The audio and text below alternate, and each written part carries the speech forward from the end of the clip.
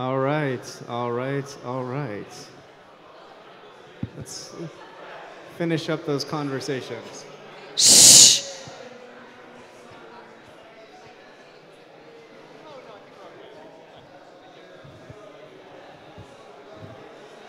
All right, thank you. Thank you all for coming to the panel on censorship. We bring to you some of the most censored people in art in our space. That is the reaction that we wanted. Thank you. Well done. All right. Well, I think we do like a quick round of intros, and then I would love to kind of get into your personal experiences with censorship. I see the head shake already. This is going to be good. We promise to spill lots of tea in the space, leave you walking away with things you can't find on Twitter, and keep it interesting here. So why don't we go around the circle? Hi everyone, I'm Simone Risi, yeah, the monkey. I'm a photographer and art director and the founder of Gea Vision NFT Gallery in the historic center of Bologna, Italy. And yeah, I'm here like one of the most censored people of Web3, I think. Most for my photography, but I think we will talk about later. Yeah. Hello everyone, I'm Pauline Faieff. I'm a nude artist, and so I've been facing many times censorship on social media. And yeah, I think it's going to be great to have this talk today. I asked to do this talk here in NFC because usually we don't talk enough about this topic in conferences, so I think it's important for everyone to know what we have to face every single day. Hello, my name is OONA, and if I'm making eye contact with you, that's your signal to shut the fuck up. Well done, well done. Hi. Woo! We love it. My name is OONA. If you go to my Twitter right now, half of you probably won't be able to see it because we love freedom of thought. So we will dive more into that, but I will leave it at that. YUYU, take it away. Hello everybody, my name is YUYU and I'm a digital collage artist. Yay! And my work is mostly focused on the photograph nude body form and collage into painting or any imagery. So of course I've experienced a lot of censorship on social media, like most of us here, and we can talk about it more later. Thank you. Thank you. Well, and thank you all for coming too. I mean, it means a lot for you to choose to come here out of like all the choices you have today. So thank you for that. My name is Patrick Amadon. China doesn't like me. Woo! So why don't we get in? I would love to know like why is censorship important? Like what about kind of the Web3 ethos backs this, and kind of like why should we care about what is seen and what isn't seen? And from your personal kind of artistic practice, like how does this impact you, and how does what you do signal something to the rest of the world? Who wants to take it away? Yeah. Yeah. So why is so important for us is because, I mean, for artistic freedom, in my case, because of censorship, I feel that I cannot be myself, that I cannot express myself, because society has decided for me that what I do is not available, not acceptable. I feel stuck. I don't feel free to be myself. And as an artist, I think it's the worst feeling that we should feel.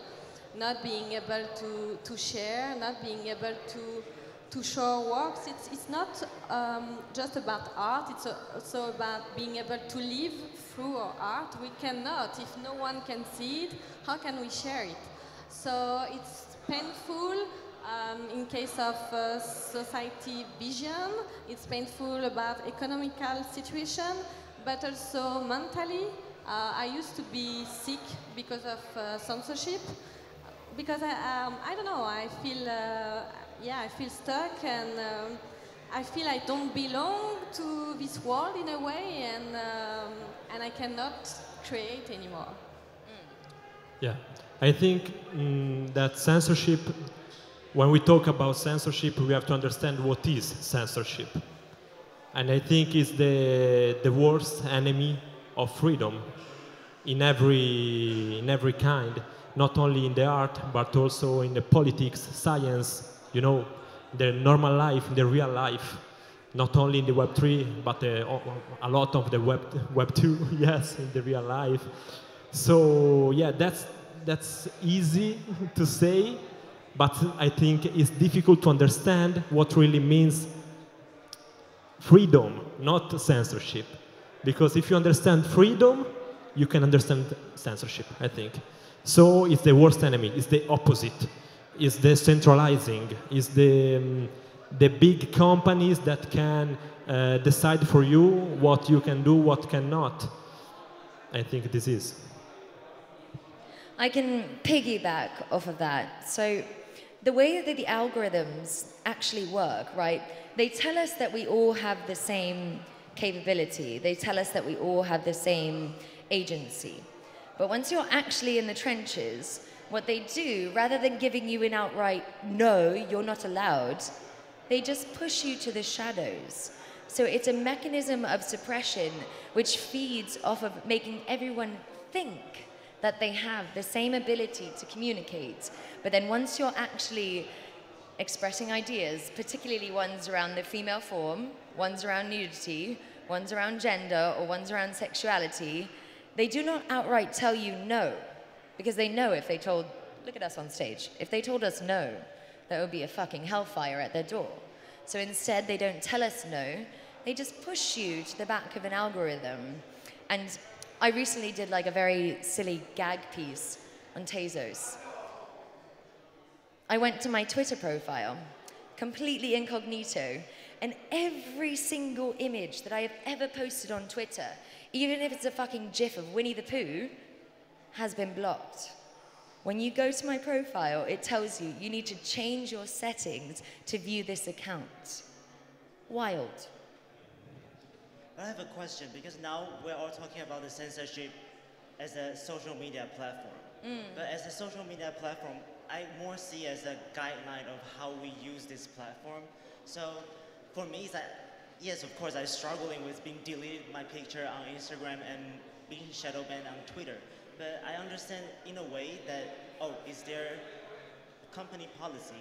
And how can I work around it to express my message? It's something that as a user, I have to think about. And in a general, in the big umbrella about censorship is like, I don't agree with the extreme censorship, of course. Everybody needs to have the freedom to express their idea and everything. But I also treat the freedom, 100% freedom is a dangerous thing, because we're all human beings and we know we're disgusting. So I'm more in the middle ground and try to understand what's the best and try to train each other and have a critical thinking on what's the right thing to do. So that's my take. I like these takes. I think just like taking it up a level, I think just around the world you see freedom of speech under assault, freedom of assembly under assault. You look what's happening in Hong Kong, you look what's happening in so many places around the world, you look at Florida burning books that they now deem objectionable. You have so many governments trying to control the information that their citizens get, because if their citizens got the actual unfiltered information, they would make different choices. And I think what we're just seeing on so many different fronts is an assault on the freedom of speech, on the freedom of information, on the freedom of assembly. And I think that's what's most pernicious about censorship, is that it's really just attacking these basic human rights that we all have. And as digital artists, kind of being at the forefront of culture, I think that in so many different ways, we're fighting this war on our own fronts. And ultimately, I don't think you can have a functioning society, a functioning democracy, a functioning society unless we have access to information to make our own choices about things. And having governments do this for their own purposes, I think ultimately is incredibly damaging, but watching the wave of this just strengthen over the last couple years with China exporting their firewall to different countries around the world, the number of countries that are now going deep red in terms of internet censorship and surveillance. I think we live in a very, very difficult and dangerous time right now. And I think it's incumbent upon all of us to do our part to acknowledge that, to fight that, and to just not let this censorship go unchecked. And that's why I just have tremendous respect for my speakers on the stage here, because in their own ways, they're all fighting censorship of their artistic expression, of their artistic beliefs. And while you may not think like, oh, that's relevant to me, it's all part of this global battle we have to just be able to have access to information, have access to free speech. So even if it doesn't resonate with you on an individual level, it's all part of something that I think is incredibly important. Yeah, I do agree with you, but also I want to add that what is important is to get the information and to also educate people. They need to know. They need to know, because if we want people to accept each other's, they have to know that we are not the same. We don't have the same values, we don't have the same culture, and it's totally fine. But we have to accept each other as we are. And with censorship, especially about art, we cannot. So we cannot believe in a better world if we are not able to speak about what we are. Okay, so there's a wonderful kind of feminist theorist, her name is Donna Haraway, and she talks about knowledge being built as a web. So when we think of a web, think of the more tension points that you have on a web, the more resilient the web becomes. God, those guys are really annoying the shit out of me. Hey guys, can we keep it down in the back? Thank you, Patrick. Thank you. So when you build a web of knowledge, the more points of intersection you have, the more resilient the web is. When you start to cut off points of the web, literally imagine a spider web, right? When you start to cut off points, the web gets shaky. It's easy to come down. We need these different distinct points that are anti-censorship, that are pro-independent thinking, that make the web resilient. And we like to talk about Web 3 kind of as this ecosystem. Well, let's think about it as an intellectual ecosystem. It's a set of knowledge that we're building together. So how can we embody each person gets to have their own point of connection to the web rather than cutting them off?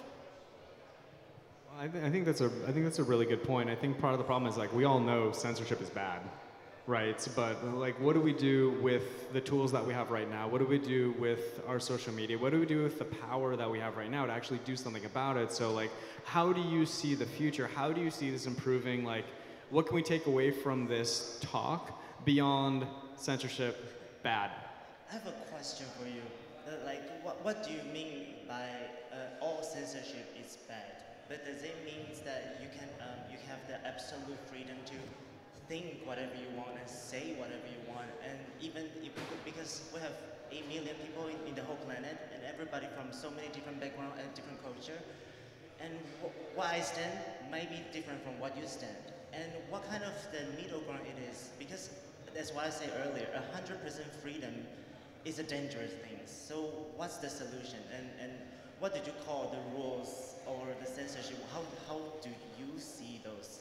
You would stand for the absolute no censorship in the whole world. I can praise whatever dangerous thought that I have.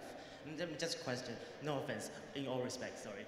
I think no. I think it's a really good question. I think it's something that a lot of people think of. Like, okay, well, where do you draw the line?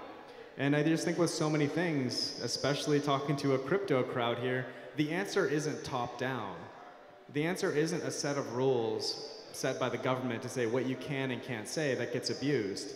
That's a very dangerous path. I think we live by social contract, right? I feel like a lot of us here trust people more on Twitter in the space than they do close friends because we know it's going to be on chain, right? So I think there's something about how do we construct a healthy social contract to address issues or outlier issues around censorship to make sure that people feel safe and have the freedom to express their own views without being targeted by other people, without having to rely on the Chinese government to say what you can and can't post. Yeah. Oh, yes. Okay. I think that when we talk about the future, and maybe it's strange to say in a Web3 event, I think that the future is in real life, because the real life is more attention decentralized. Yes, there are cops, policy, you know, but here in the real life, in this event, we can show everything we want, I think.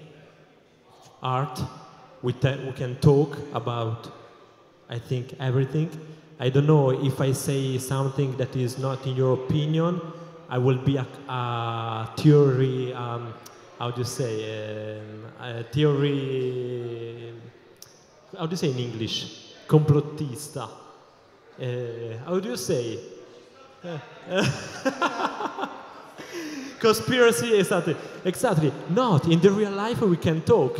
In the online, if you just put a strange opinion, you are the enemy, you know? So I think in real life we can talk, we can show, we can fight, but without anyone that can block us, I think. So that's the reason why with, for example, Gay Vision, I started creating real life events, or in real life gallery, or real life meetings with our eyes, with our bodies, you know. That's my opinion. Also, I love Web3, I love crypto, I will build with you everything we can, but I think the future is the real life, yes, my opinion. In my side, I would love to have the choice, and that's what we don't have. I mean, I understand if you don't like what I do, but you should be able to see it and make your own choice. And that's what I'm fighting against censorship. Because I totally understand that we don't have the same opinions, that we don't share the same values sometimes, but if I'm shadow banned, if I'm censored, you cannot know what you think about it. And this is the worst part, and I think it's the worst part in Web 2 right now. Yeah, I just hope for a better future. That's why I'm part of Web 3. That's why I want this kind of freedom. Okay, so algorithms are dumb. They're brilliant, but they're also dumb. They cannot handle nuance. So a perfect example is Instagram now allows you to show topless photos of your breasts. I've been doing this performance about my breasts, yet it is me stood in a gallery. White walls stood. So Instagram, the algorithm, doesn't read that as protest. They don't read that as education. The algorithm doesn't read that as art, even though it is all three. Relying on an algorithm to try and communicate nuance is always going to leave us shot in the foot. So when it's these algorithms that are actually mediating how we see, yet they're telling us the message, oh, it's freedom of thought here. You're like, no, that's actually not what's happening. So I think the question is, how do we get more humans into algorithms so we can kind of like challenge that degree of censorship? But again, this is very different from the concept of censorship that you're talking about. I'm talking about censorship online, and what YUYU was so eloquently speaking to before was censorship of thought. Well, I think it's a combination of what you both just said. I mean, whether it's digital art or physical art, we're living in a hybrid time right now where it's going to be both for a minute. And there are so many limitations with your ability to engage on social media. You know, for a lot of people, they just like hop off. They get heated, they just say something, they hop off. They don't have to follow up the discussion. In real life, you generally finish the argument, right? I mean, like, you at least like talk to the person. You can't just like vanish. You know, I wish I could sometimes, but I generally got to stick around. You know, so I think there's that. Like, there's so much nuance that gets lost, and I feel like there's so much in real life around just following through with these discussions. Because I mean, cancellation's a whole form of censorship to begin with. You know, people just getting the social media mob to go after somebody that they find objectionable. They get the social media mob to go after something that they don't want to see. So I think a lot of that has to do, like, that's why I guess that's one of the great things about events like this is you get to see people. You get to see, oh, this is Simone, this is Pauline, OONA, YUYU. Like, you get to know the person behind the profile. So when we have these discussions, and let's face it, the people that are coming to these conferences, the people that are making the effort to go to Lisbon, to go to New York, are the people that often care deeply about the space and are involved in these discussions. And the more we have actual relationships with each other, the more you see the person behind the PFP when you're having a discussion, and the more I feel like we can bring empathy and humanness to those debates, and we can avoid kind of going off on the whole social media thing.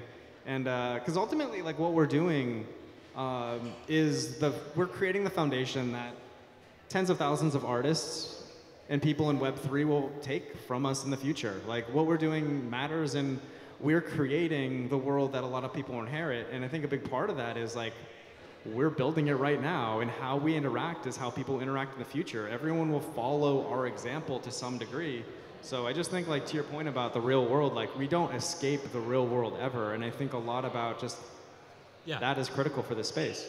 Come on, I think the power both in real life and in Web3 or online, the power is the unity. The unity, because if we are in a big I don't know, in a place, and we can fight together, we can create a mass of thousands or millions of peoples. And we have strength, we have power. Also, online, we have the technology that can help us. Of course, the blockchain. We have a community that can grow faster than a real life community. Okay, so in both cases, the power is the unity, and we have to talk about it for this reason, because everyone need to know what is freedom, because maybe something, sometimes we think we are free, but are we really free? Not only in the art, in the life, in the real life. Are we free? So this is the question, and what we can do to fight a question. Well, we love sovereignty. We love decentralization. We love being able to make our own choices, control our own fate, and control our own keys. But oftentimes, like, that runs into somebody else doing the same thing, and it like offends you on social media, right? I feel like part of this is just we're not used to discomfort.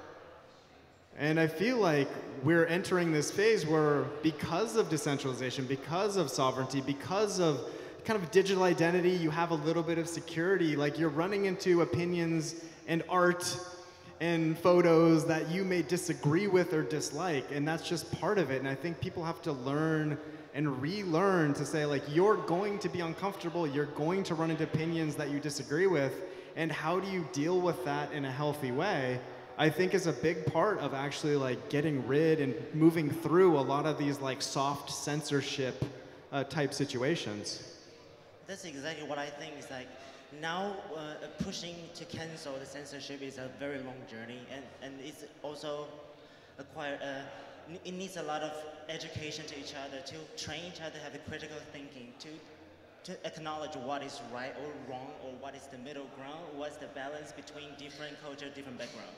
That's what I think. But it's a very long journey, and it's a slow journey. But who decides what is wrong or good? You will never have the answer, because we have so many people on the planet Earth.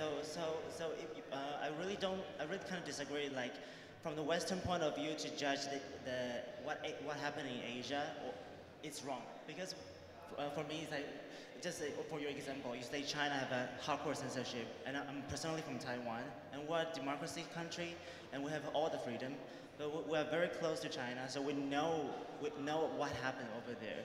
But what I personally understand is that the people in China, they don't think this is the biggest problem. They find a way they express themselves. Yes, they might face a lot of punishment from the government, but they find a way to express themselves. But from the West point of view, they are the biggest evil. But so this is a very interesting way to see things, and if we can put ourselves in their position to try to see things, and if what the Chinese government do is the censorship, we don't know. I don't know. I don't have the answer because I don't live there. So. So, okay. I, I think it's difficult to say what was you saying, but maybe a trick and tip to understand is to watch where the rules comes from, okay? Is from my brother or is from a government? Is it from, I don't know, a person that love me, or a people that hate me, that use me for his or its for money, for what? So I think that's my way. That's the way that I use when I have to understand if I'm talking with a person, with a company that is giving me freedom or censoring. I don't know if it's difficult to say for me, but yeah, where come from the rule to understand if it's safe or not. I don't know if you understand. Yeah, just for like a little context with the China thing. I put up art on a billboard that was taken down by the government March of last year, and now I'm looking at a significant jail term in China. Wow. So I can't go to China. I can't fly Chinese airlines. I can't go to Thailand. I can't go to Vietnam. Yeah, so, like, would that have been a legal expression in Hong Kong a few years ago? Sure, right? I put the names of protesters up on a billboard in the middle of Hong Kong during Art Week. And look what happened, right? I'm classed a foreign agent, right? If I go there, I'll be arrested. Like, that is just another story of what's been happening. And I think China's just, they're a trendsetter when it comes to censorship.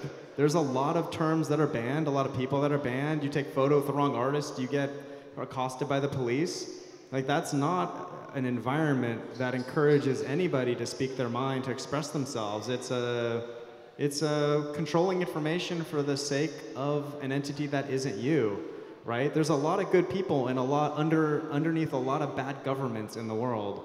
So I think that there's always just going to be a lot of people that are going to be oppressed, and I think you have to separate the people from the government, but also appreciate that there's a lot of governments out there that have ideas that are very contrary to what we see as free, fair, and open societies.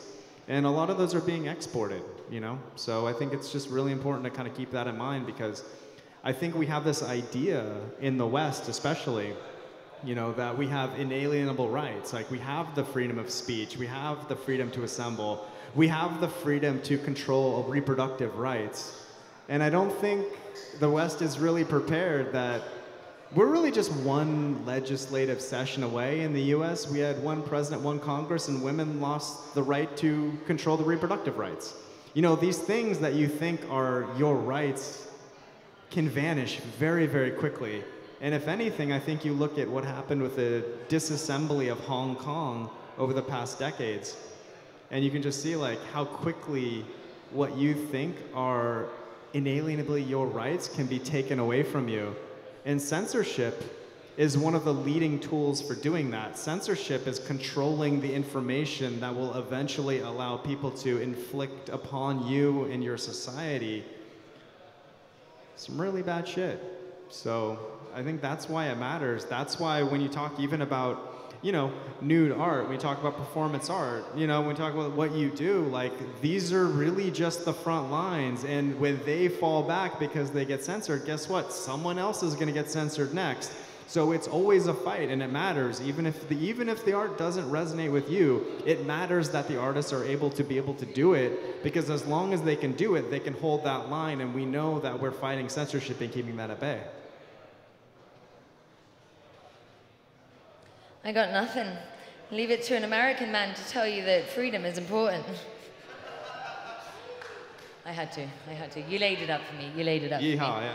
Okay, question. How many of us in this room have been followed on Twitter by an account that either says pussy in bio or has exactly one of those things, right? Everyone, yes. So you are sat here on stage with 4 artists who make art about the body, self-authored, with self-agency. It embodies every single one of the crypto tenets. Yet how is it that on Twitter, you can't see my shit, you can't see Pauline shit, you can't see Simone shit, YUYU shit, you definitely can't see, and Pussy and Bio followed you today?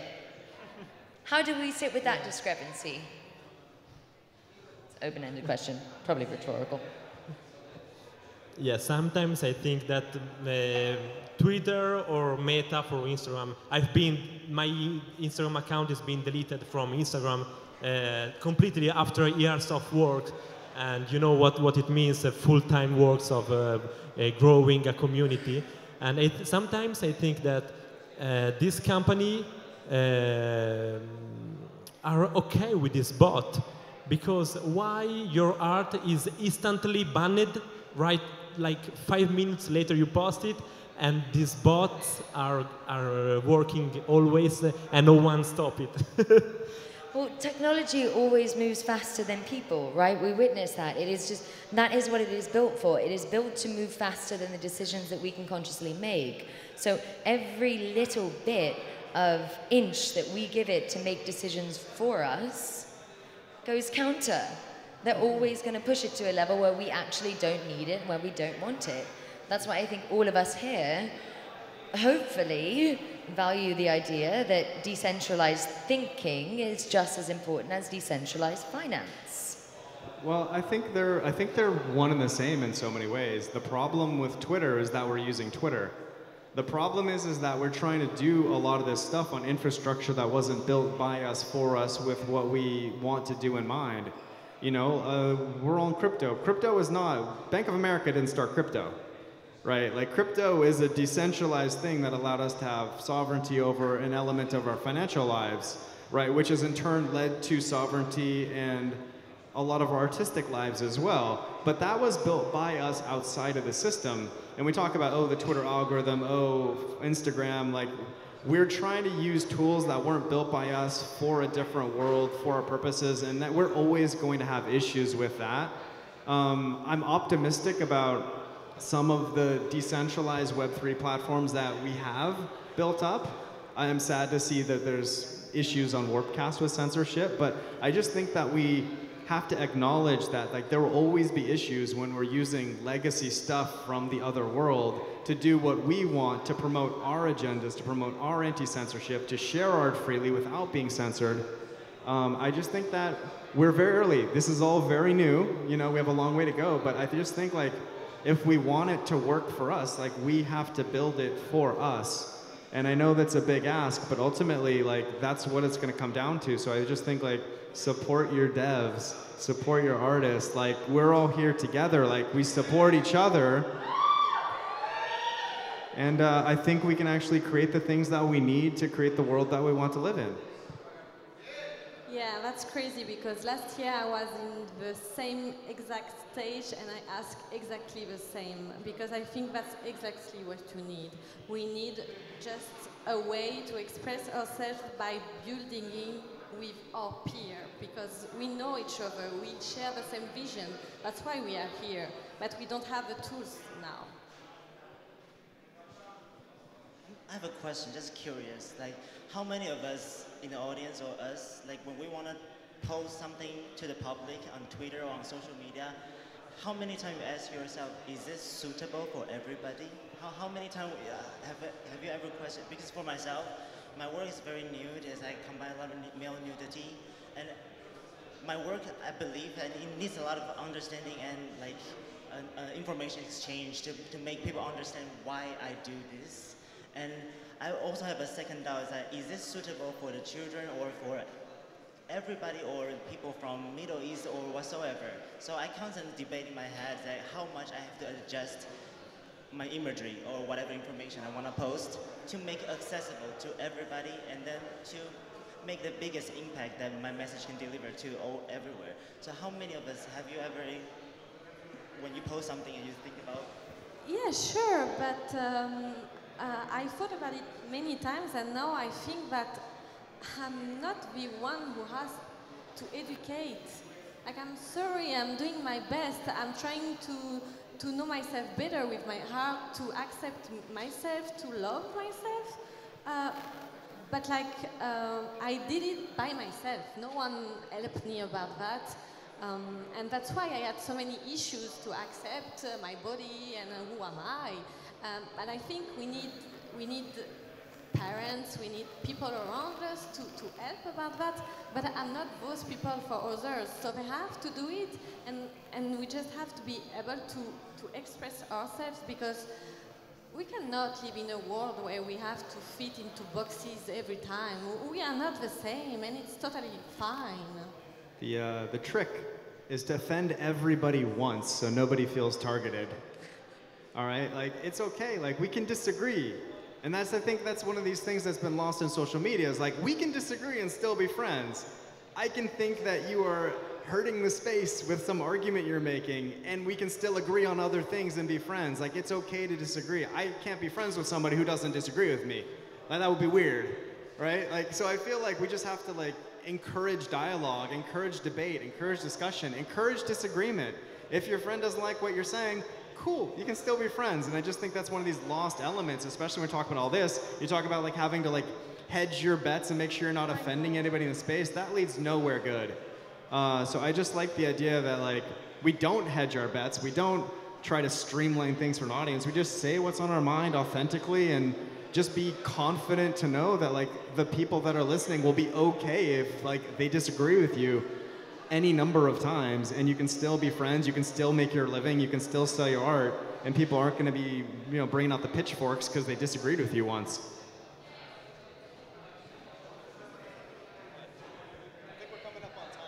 Great.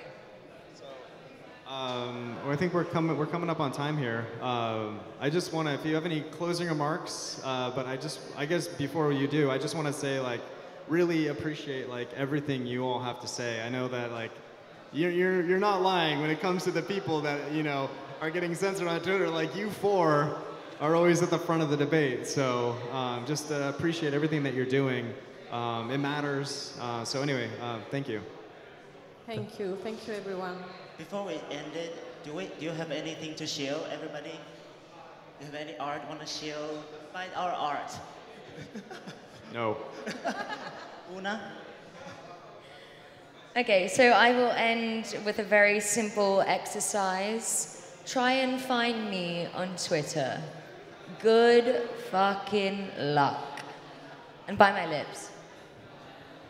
Yeah, you can find me now main stage, because actually I have to go downstairs now. Thank you. Thank you, guys.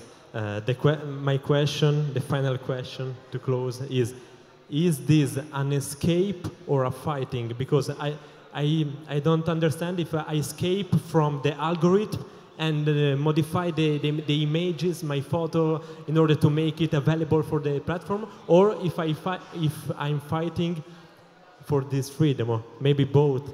I don't know. If people look back in 20 years and they see that somebody was fighting this whole time, your work will age very well. If they look back and they see people, like, hedging their bets and trying to just play the game and fit in, it won't age well. Like, your voice is you, be authentic, speak your mind, get in trouble, get censored, and hopefully this thing sorts itself out in the years to come, and the people that were fighting, I think, will be remembered, and I think will be looked upon really well. Thank you. Thank you all. Thank you. Appreciate you.